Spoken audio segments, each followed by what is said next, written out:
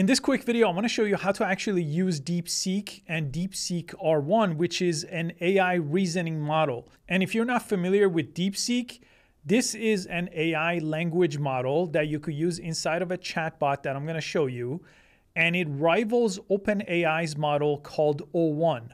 Now, O1 was the first reasoning model that was released from OpenAI, the creators of ChatGPT. It's available right now only to paid users, and they have a version of it that's $200 a month if you want unlimited access to this O1 model, which is what I actually pay for right now. DeepSeek is free to use. You could even download it and install it locally on your computer, and you could use it on their website. This is from a Chinese startup, and it just got released about a few days ago here. So if you go to deepseek.com, you'll see this option right here. Start now, free access to DeepSeek V3, and then DeepSeek R1 is going to be available here too. And I created my account here for free. And right over here, I could actually start a chat with DeepSeek. And if you've used ChatGPT, this works exactly the same way. You type in your question or your prompt over here, and then you're going to go ahead and send it out. If you want to use the R1 reasoning model, that is this one right here. It says DeepThink R1. This will help you with reasoning problems. Now I'm going to give it this prompt that's going to require some thinking. How can you prove your reality is real and not a simulation? And I'll send this out here. And I won't edit this just to show you the speed of it here on this website. So what it does first is it does some thinking, just like a human would before answering a question. And the more complicated the question, the more thinking it might do. And typically you could just leave this minimized. You don't need to see the thinking because that is not the answer. But if you open it up, you could actually go through and see how it's thinking through the problem.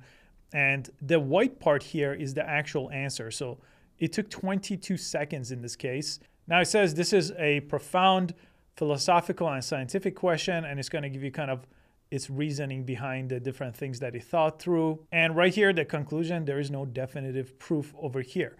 Now, what's really interesting about this is you could combine this with search, and I'm going to go ahead and do a prompt where it's going to use DeepThink, but it's also going to have web access. This is something actually not possible inside of ChatGPT O1 model right now. Okay, NVIDIA recently had a drop in share price. Is this a good time to buy? Obviously not. Investment stock advice. I just want to show you how you could combine thinking and search because this is a relevant thing that's happening today. And you could see right here, found 50 search results. So here's a bunch of different things it found about the stock price of NVIDIA.